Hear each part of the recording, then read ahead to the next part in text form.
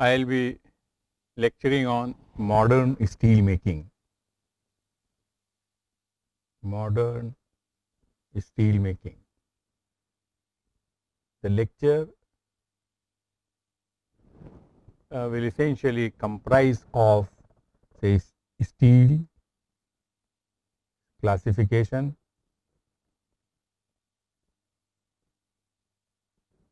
properties, history of steel making,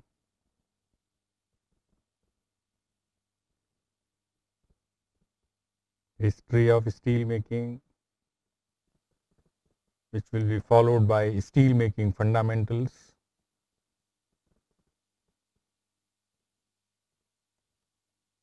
followed by steel making fundamentals, and after covering steel making fundamentals, I will be covering practice of steel making,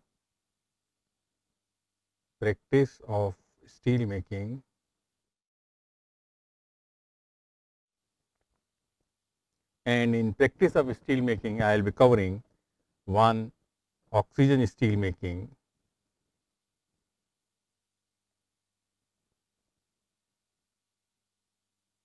and subsequently electric arc furnace steel making.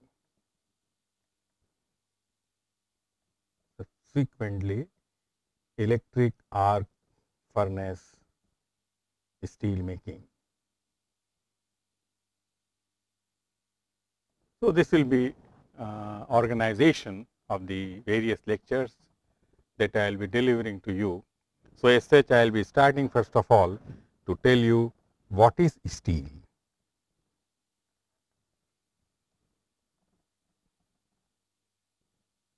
The whole idea is that so that you can appreciate the importance of steel in the modern economy. Now, the first point is that steel is an alloy of iron and carbon, and it belongs to, rather steel belongs to iron carbon system. Say steel belongs to iron carbon system. Now, this iron carbon system has a unique property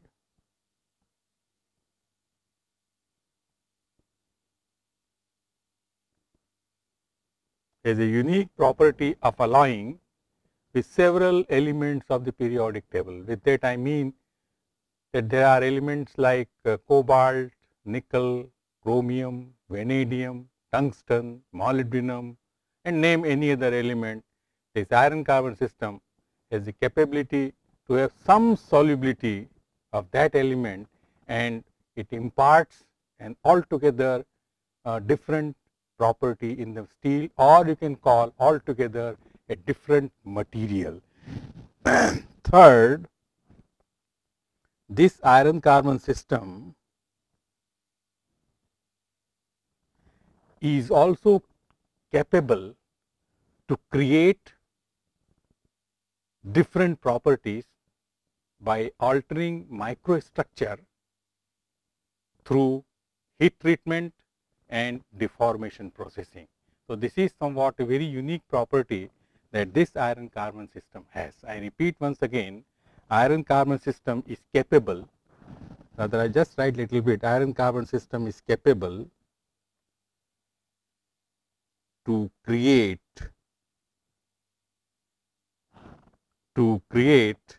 any desired service property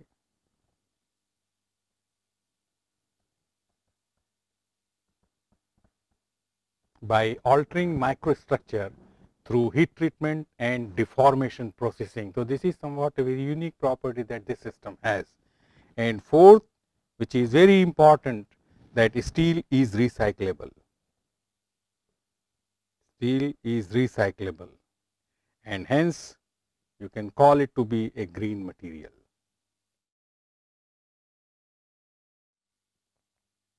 And hence steel can be considered or can be called as a green material, and that is a very important thing.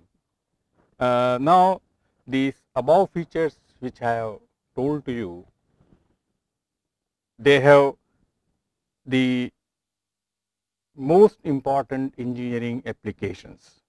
That is, the above features of steel, it makes steel as the most important engineering material. You will wonder that around 2,500 different grades of steel are produced for different applications, starting from constructional steel to automobile industry and to aircraft industry, which is a very high tech industry. So, what I mean that steel being a very important material, and it has very diversified applications in all areas of industry. So, let us now see what are the different types of steel are there. So, types of steel, essentially we can classify in two broad categories. The first is say plain carbon steel.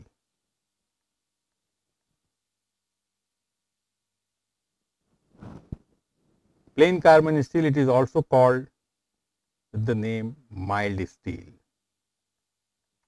or sometimes it is also called simply carbon steel. Another is alloy steels. In plain carbon steel, say carbon is the principal alloying element. Carbon is the principal alloying element. In case of alloy steels, they also contain carbon, but besides carbon, the alloy steels have several other alloying elements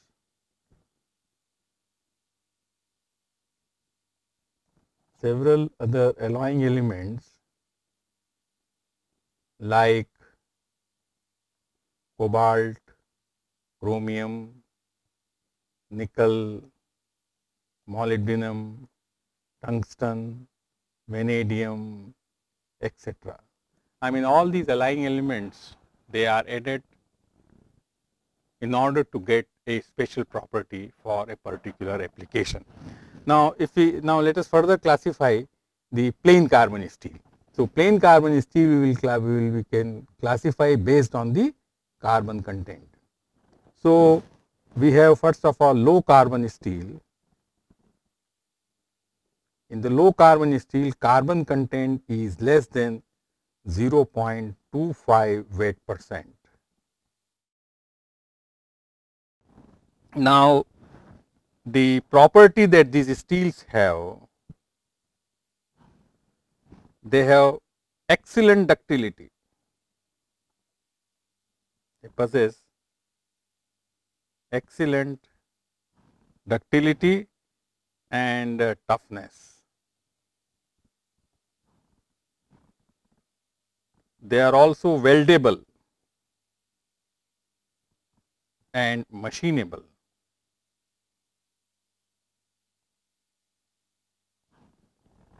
But a little bit disadvantage is that they are not amenable to martensitic transformation. It is not amenable to martensitic transformation.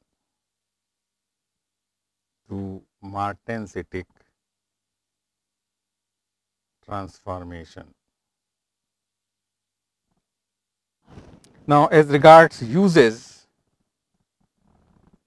now these low carbon steels, they are commonly used say in industrial products like bolts, nuts, sheets, plates, and the product derived from there. Another important type of plain carbon steel is the medium carbon steel. The medium carbon steel. Now, in the medium carbon steel, carbon is in between 0.25 to 0.5 6%. I will say it is a wet percent. Now, among the properties, these steels have low hardenability. These steels have low hardenability, and a very important property that these medium steels possess is that they can be heat treated. They can be heat treated. What does it mean? As I said in the beginning, showing the importance of steel, I said that iron carbon system is capable to create unique property by altering microstructure through heat treatment and deformation processing. So, it is in this connection is medium carbon steel, if they can be heat treated, then you can get from one type of steel several different steels by heat treating them, that is simply heating and cooling at different rates. So, that is what the important advantage of medium carbon steel is, that they can be heat treated, and as a result of heat treatment several important mechanical or service properties can be induced in the material. Now, these steels are their uses wherever high strength is required.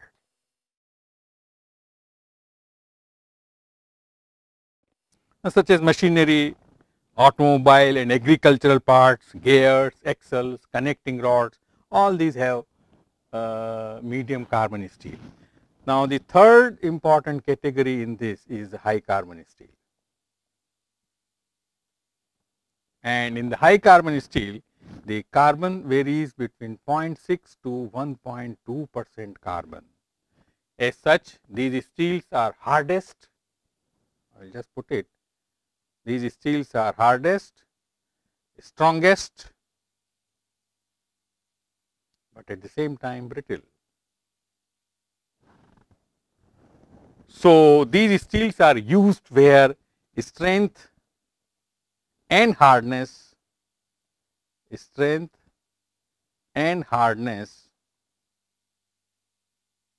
are simultaneously required. Now, for example, razor blades, cutting tools, music wires and so on and so forth.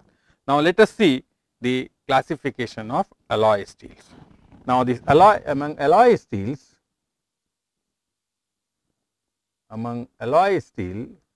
say we have low alloy steel.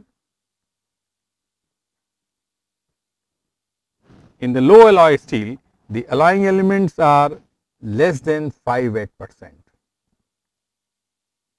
These are the alloying elements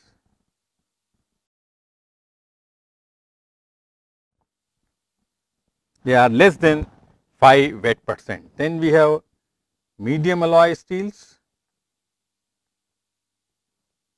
We have medium alloy steels, and here the alloying elements vary from 5 to 10%, and then we have high alloy steels, and here the alloying elements are greater than 10%. Now, these alloying elements, they are added to improve, for example, the properties like hardenability,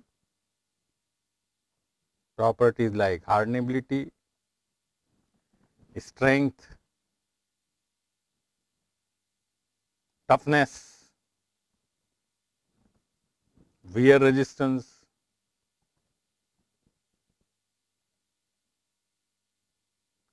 and to provide, for example, stainless property.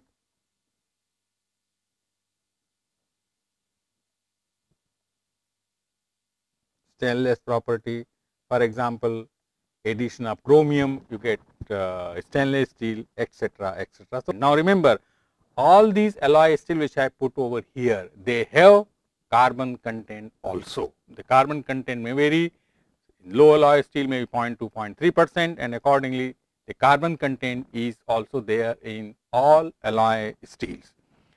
Now, whether we have plain carbon steel or alloy steels. All steels, they contain the impurities, all steels contain impurities like sulfur, phosphorus, manganese, silicon, then you have nitrogen, oxygen, hydrogen and inclusions. These impurities, in fact, they originate during the steel making stage, because when you produce steel from hot metal or from pig iron, then these impurities are carried over to the steel. Partially we can remove there from converting hot metal to steel, but still these impurities, they enter through the steel making stage. So, what is required is that their content must be controlled for a given application, because these impurities cannot be tolerated in a very large quantity. So, certain applications, they require strict control over the presence of these impurities. Now, I give some example. Say, for example, if I put here application,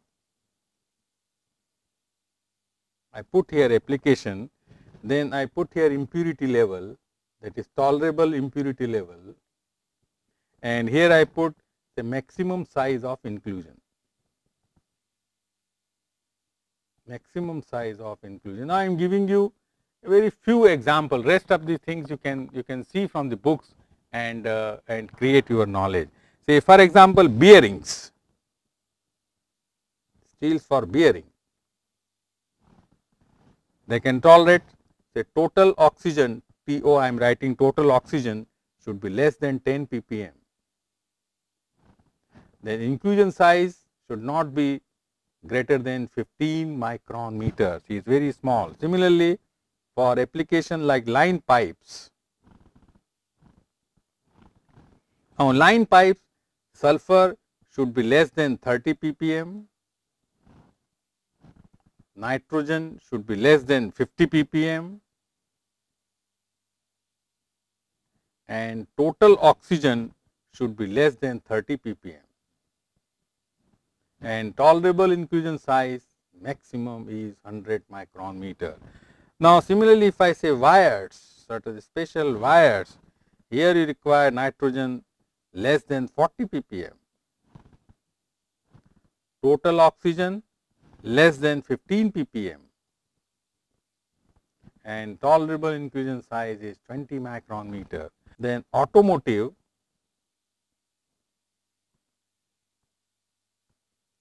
and deep drying sheets,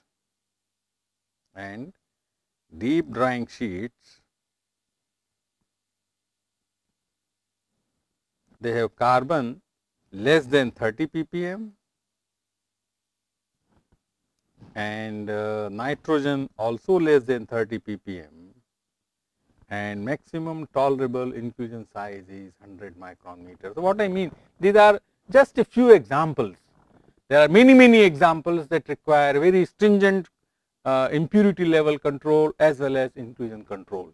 So, just for the illustration purpose, I have given few here, many you can see from the books and see that you know these things. Now, in general, if we want to explore the effect of impurities on mechanical properties, because ultimately this steel will be put in application. So, in general, carbon, it imparts strength. Carbon imparts strength to iron. Remember, pure iron is very ductile and is not useful for any application. But at the same time, carbon reduces ductility. Carbon reduces ductility and impact strength.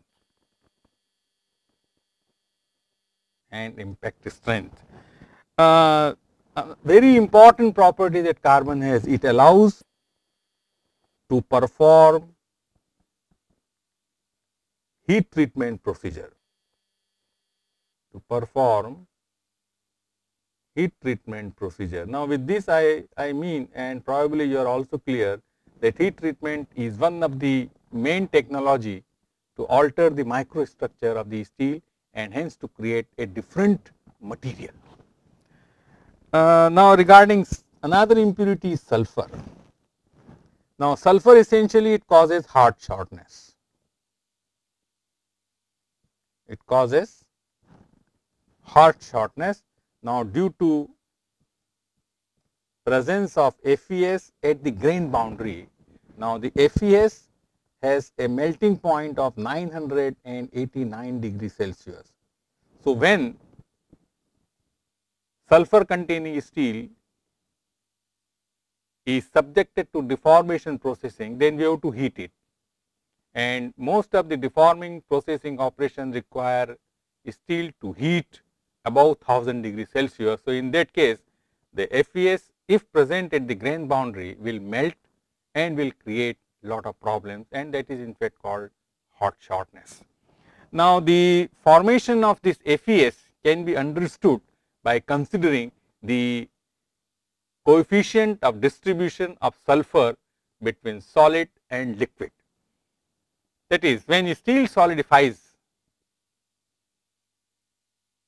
the sulfur segregates, because the distribution coefficient, if I put it distribution coefficient, which is also called segregation coefficient, that is equal to percent sulfur in solid upon percent sulfur in liquid, and this value is around 0.02. So, you can imagine if a steel is solidifying from its melting point,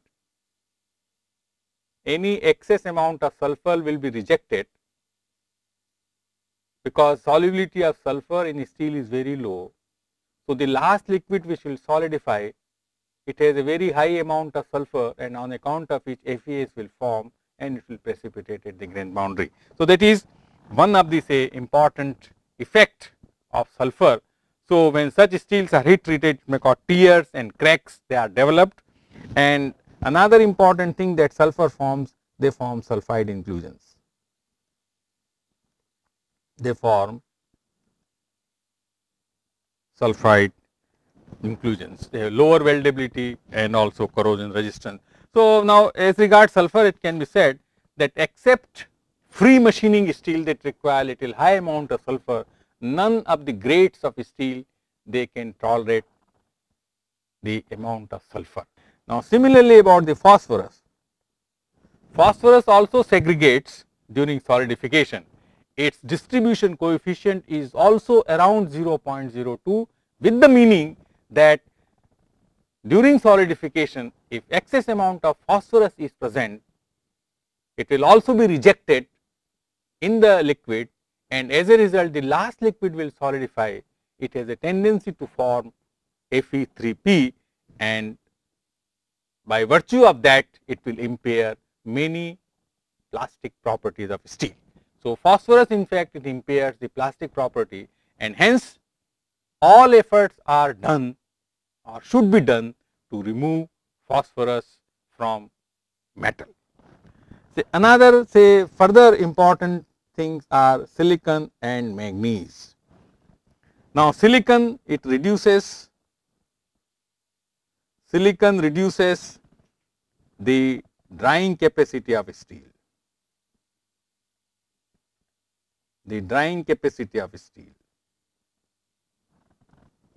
Manganese is beneficial. Why it is beneficial? Because in presence of sulfur, manganese reacts with sulfur and forms manganese sulphide, which has a higher melting point. So, this manganese reduces hot shortness, that is the important thing. The presence of gases, for example nitrogen, it impairs plastic properties. Nitrogen impairs plastic properties. Then hydrogen, it causes say defects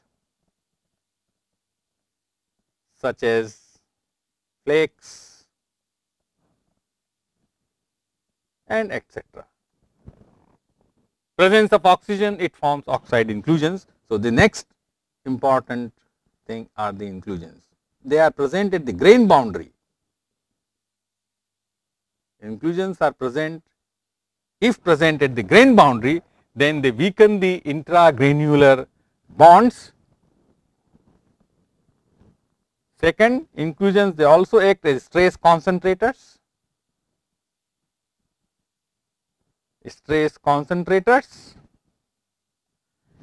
And also some type of inclusions are brittle. So, what will happen if you roll them?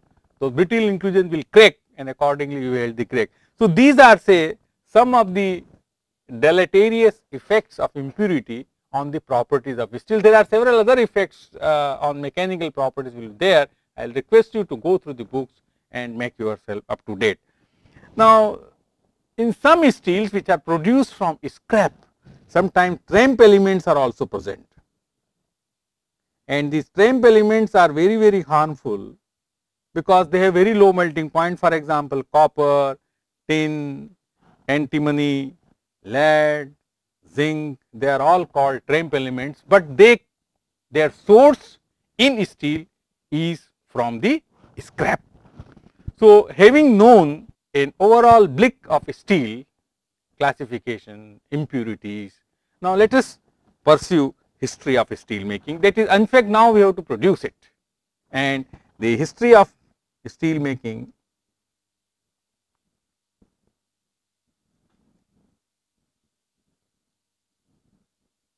now I will say history of say modern steel making. In 1856, Henry Bessemer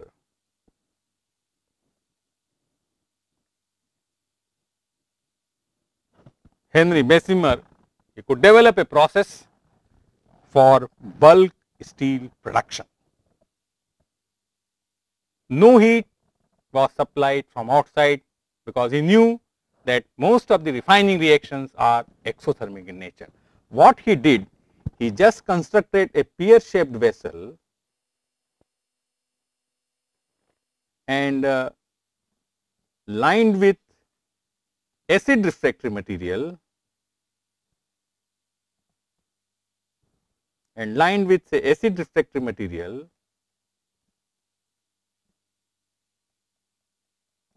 and through the bottom of the vessel he blew air. So, this is the metal. So, through the bottom he blew air, and air contained 79% nitrogen by volume and 21% oxygen by volume. So, as a result of this, the reaction between iron, carbon, silicon, manganese, it goes, and he was able to produce steel from hot metal. What was the problem that he envisaged? He could not reduce the phosphorus content of hot metal because one, the lining which he has put here acid lining. This is the acid lining and this is the hot metal. So, by virtue of the acid lining, it was not possible for him to remove phosphorus. So, the problem that he faced is the sulfur and phosphorus could not be removed, and the oxygen content of steel was also very high. So, in around 1864, Mouchet has developed, for example, iron manganese alloy. Now, with this development, it did become possible to reduce the oxygen content of steel. In around 1878, a basic Bessemer process was developed.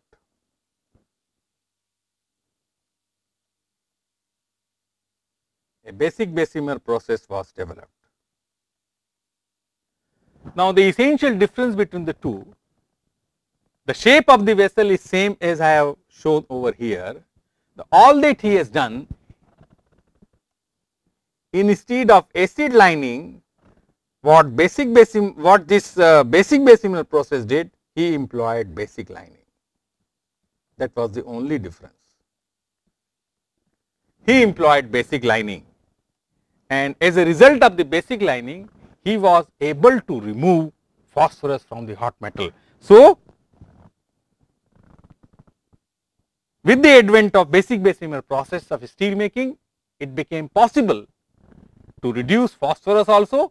In around 1868,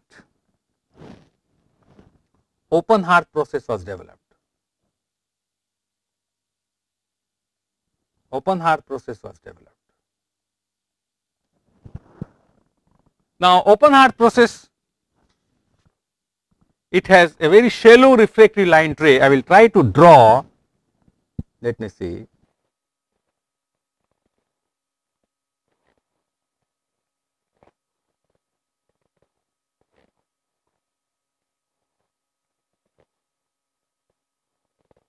So, the shallow tray,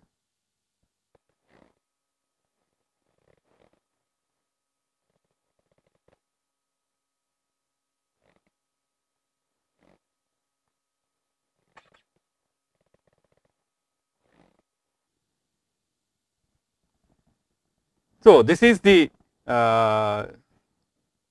say refractory lining.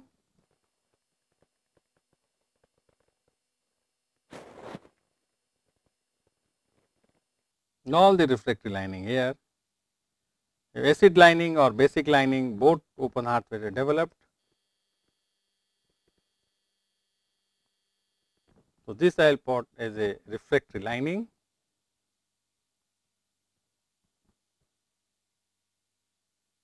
This is the roof, this is the roof, and from here the provision of injecting fuel, that is oil burner. This is somewhere here you have the metal, and then here is a slag. This I will call as a hot metal, and then this is the so called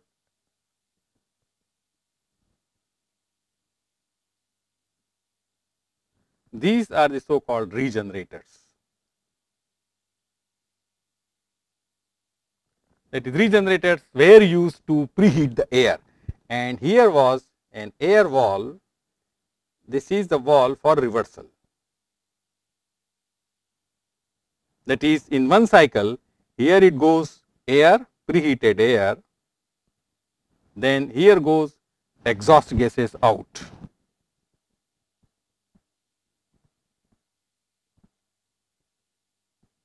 So, one regenerator on the heating side, another is the cooling side. So, when on the heating side, then preheated air passes through this and exhaust gases goes through the another outlet. So, that was the whole idea of this employing two regenerators. So, the essential feature of this this open hearth process is that it was a shallow refractory line tray with a roof about it, and the charge for this. Now, since heat was being supplied from outside, as you seen in the oil burner, so the charge consisted of steel scrap plus hot metal plus iron ore plus lime. It was introduced through the doors. Source of heat was combustion of gaseous and liquid fuels. Now, since it was possible to use outside source of energy, so any amount of scrap could be melted. So, the process was highly flexible. The time was around 6 to 8 hours. So, this open hearth steel making has dominated the steel production for a very long time, because the basic Bessemer process though solved the problem of phosphorus content of steel, but still the nitrogen content of steel was very high, and because of this, well, people though have used basic Bessemer in those periods, but still open hearth process was predominantly used. Now, in around 1900, Paul Héroult has showed the use of electricity for steel production. Source of heat was electric energy, bath was shallow, but the quality of steel was better than the open hearth. The only problem with this electric furnace is that it uses electrical energy, which is very expensive. So, as a result, the electric arc furnace was used for the use of alloy and special steels. In 1950, at Linz and Donawitz, a process was tried where in a pear shaped vessel,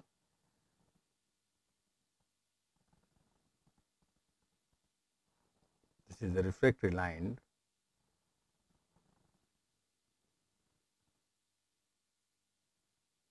this is the hot metal, oxygen was blown from the top,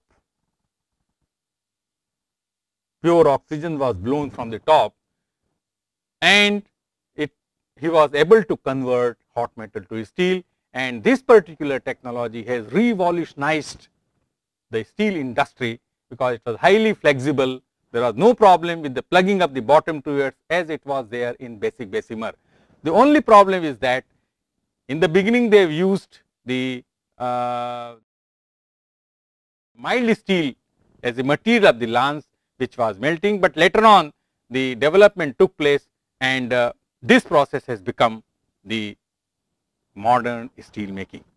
Now, parallel to these developments, the ladle was also explored to use as a reactor, and as a result several secondary steel making processes were also came into existence.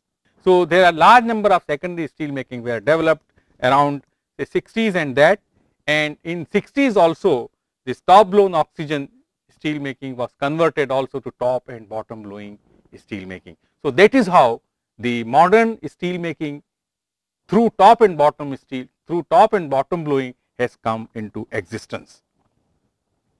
Now, say for more than 150 years till 1960, ingot casting was the predominant route for casting of liquid steel. In 1960, around that, continuous casting has come into existence. A continuous casting of steel was developed, and this continuous casting has also revolutionized the steel industry. So, now the present status of steel industry comprises of, for example, we have integrated steel plants,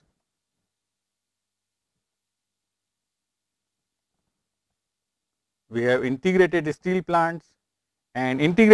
plant, the capacity is, they may vary from 1 to 5 million ton per annum. Then we have mini steel plants, and their capacity may go from 0.5 to 1 million ton per annum. Now, the essential difference between integrated steel plant and mini steel plant, integrated steel plant, it starts from ore and produces steel, whereas mini steel plant mostly they have scrap and then to steel. We have long products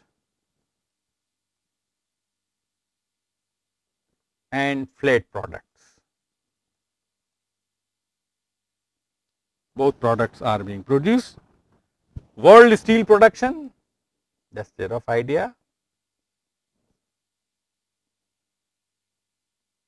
World steel production, say in 2007, 2008, in 2007 we have 1.3 billion tons. In 2008 it rose to 1.42 billion tons. Expected projection in the year 2011 is around 1.6 billion tons. Some of the top steel producers.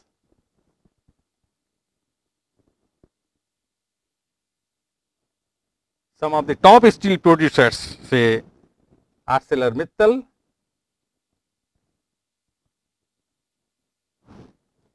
This data I am giving you for 2007, it has produced 116.4 million tons and it ranked as number 1. Then second was Nippon Steel,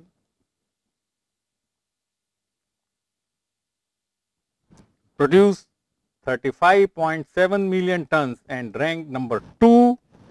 Then POSCO, which is in Korea, it has produced 30.1 and ranked as number 4. Then Tata Steel has produced 26.1 million tons and it ranked as number 8. Then SAIL Steel Authority of India Limited, it has produced 13.9 and it ranked as number 21. Then First LP, which is in Austria, it produced around 6.9 million tons and ranked around 43 is the ranking number. Now, just following short steel making in India, a brief historical background.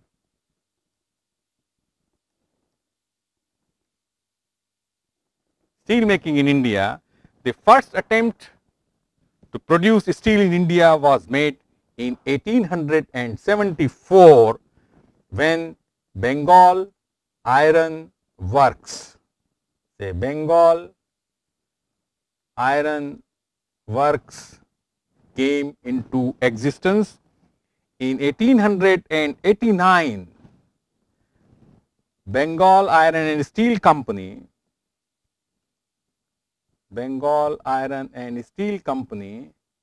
has acquired BIW and continues to produce steel until it was taken over by ISCO in 1936.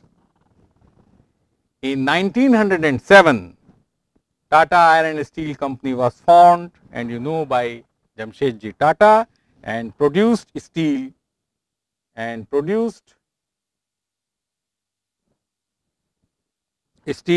in 1908, in 1909. In 1918, Mysore government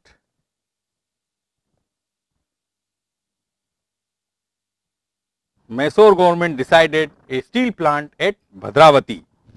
In 1953, through the vision of our late Pandit Jawaharlal Nehru, an integrated steel plant in public sector at Rourkela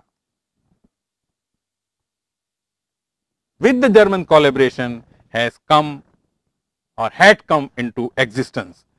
Since then, Bhilai was added, say Bhilai in Madhya Pradesh, then came Durgapur, then came Bokaro, and then came the Visakhapatnam, then came another steel plant came in Visakhapatnam.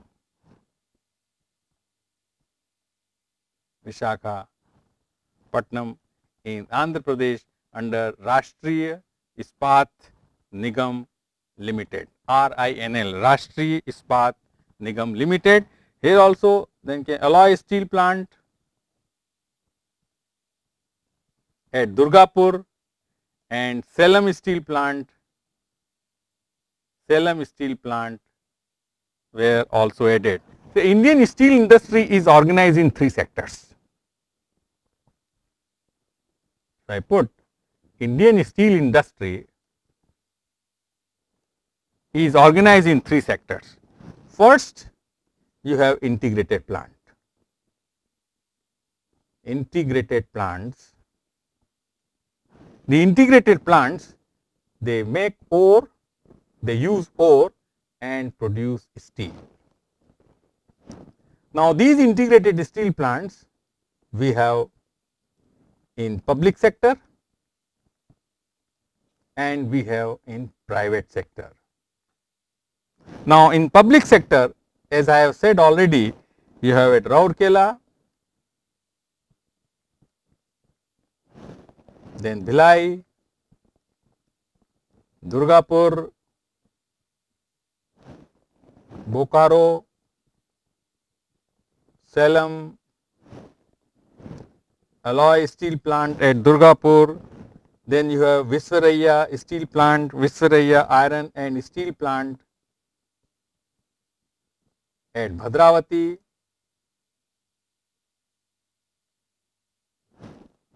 And iron and steel company at Banpur. These all they come under a limited company which is called SAIL, which is Steel Authority of India Limited. Another organization which is RINL, Rashtriya Ispat Nigam Limited, under which comes Visakhapatnam Iron and Steel Works. Then we have in private sector, we have for example TISCO, as all of us know, Tata Iron and Steel Company.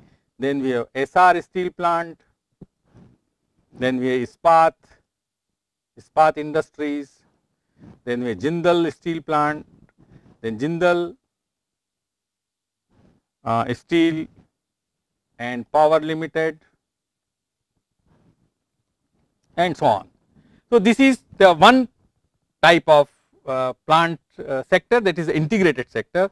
Another sector is that the mini steel plant. Second is the mini steel plant. Now, mini steel plants, they use scrap and produce metal. Now, there are several mini steel plants. I know I just put down few. Say Uttam Steels is one, Uttam Steels, Kalyani Steels, Mukund Limited, Usha Martin, etc. Now, you can add few more so that to update yourself. This is the second type of sector. Third sector which has grown in the last 10-15 years very fast is the induction furnace sector. Now, this sector uses scrap, same thing, scrap and produces steel. Now, this particular sector is dispersed all over the country. Now, the India, say in 2007, India has produced 53.1 million tons of steel in 2007. In 2008, it produced 55.2 million tons of steel. In 2008, it produced 55.2 million tons of steel. Now, India is rather planning to add steel capacity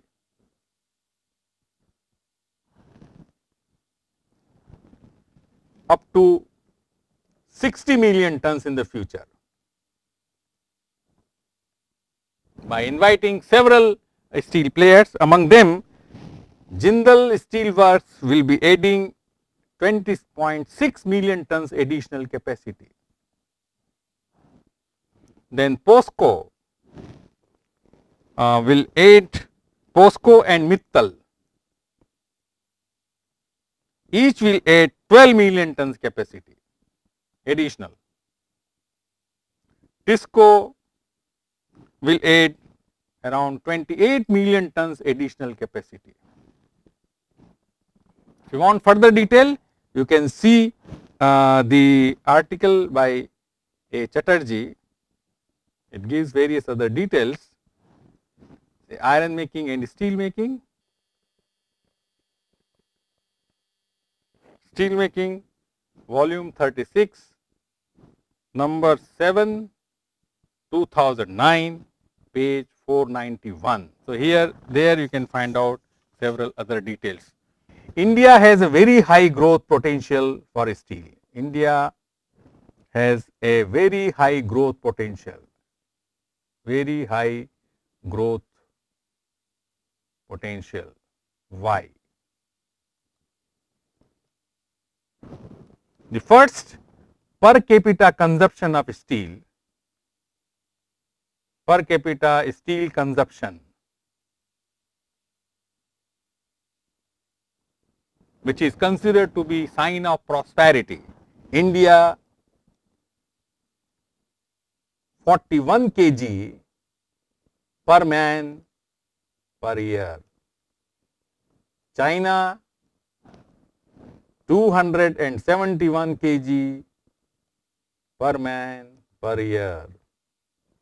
USA it has 404 kg per man per year.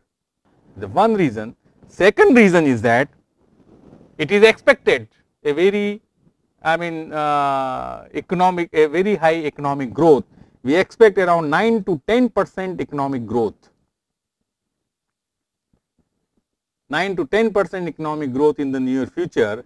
Now, this calls a tremendous infrastructure growth like building of bridges, roads, railways,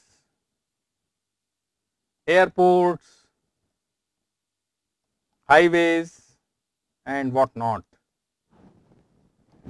So, as such India has a very high growth potential of steel because of these two reasons. If you have also other reasons, please add it and see that India has a very vast scope for growth of steel industry. So, there is going to be a huge demand of steel in the years to come. As per some estimate, by 2030, India will be needing 300 million tons of steel. However, it is an estimate. Now, to conclude this lecture,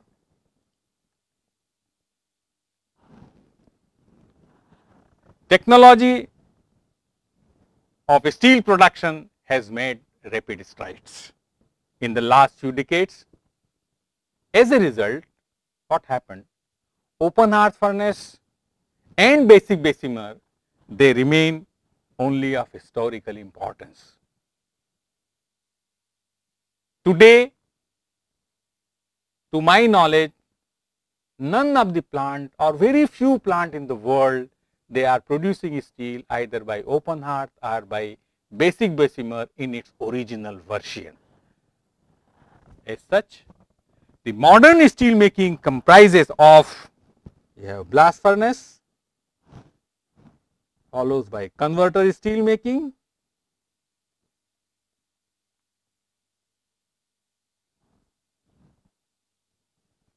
secondary steel making,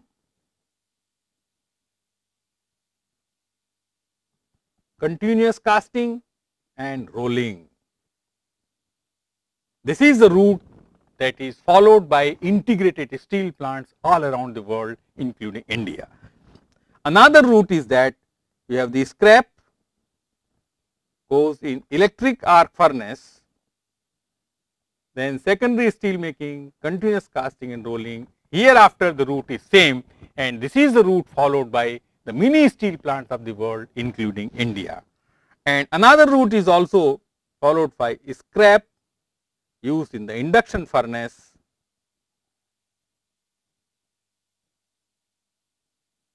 and then the manufacturer may sell ingot as such, or it may go to secondary steel making or continuous casting and rolling. So, it depends. So, these are the say in conclusion I have to say that the modern steel making comprises of either blast furnace, converter steel making, secondary steel making, continuous casting and rolling, or scrap, electric arc furnace and so on.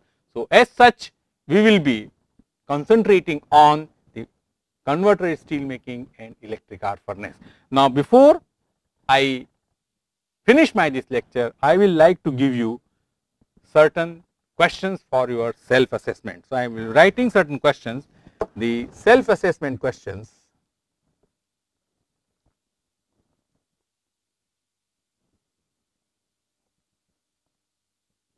First question is, why does steel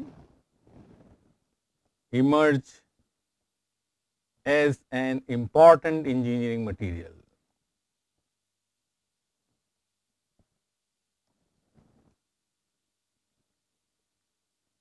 Second question is as, what are different types of steel?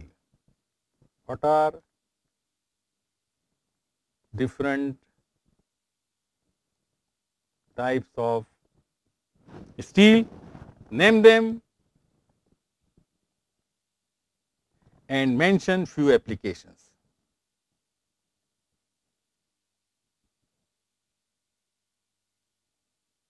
mention few applications. Third,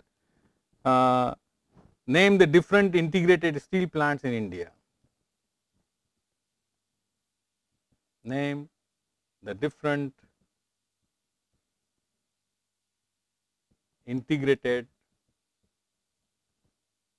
steel plants in India. Mention their capacities, mention their capacities and type of products.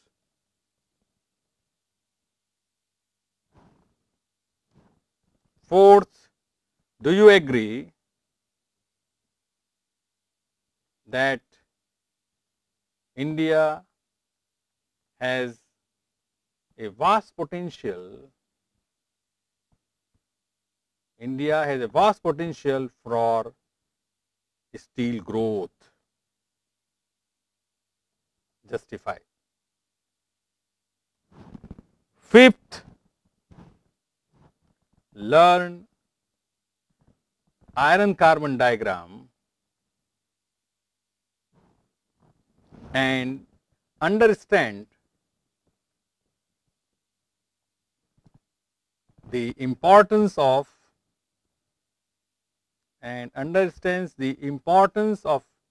phases in developing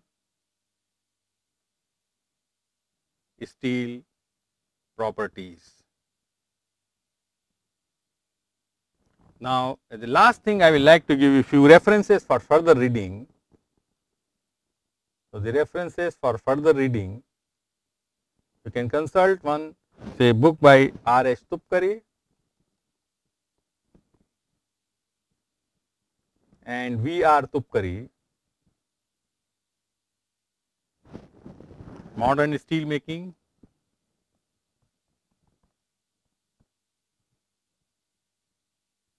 sixth edition, or any edition, because I followed the sixth edition. Second, you can also consider A. Ghosh and A. Chatterjee, Iron Making and Steel Making.